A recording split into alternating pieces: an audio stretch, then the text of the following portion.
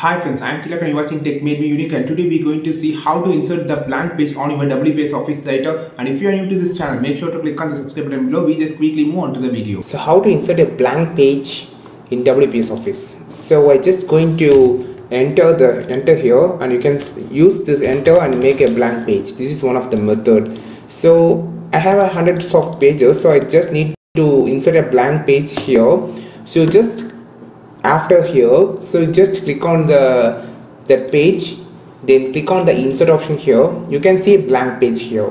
Just click it. You can see now the blank page is inserted between those two pages. I just rotated here and here also. You can see where you just click here. When you want blank page here, then you just need to click on the insert blank page. And here also the blank page, there's two options.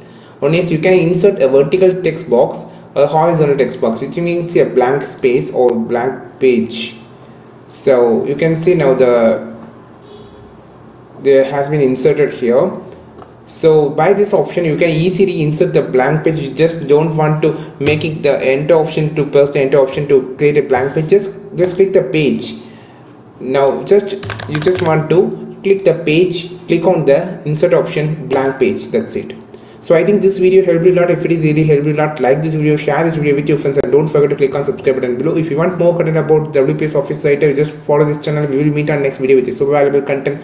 This is Tilak signing off from Tech Made Me Unique. Have a wonderful day.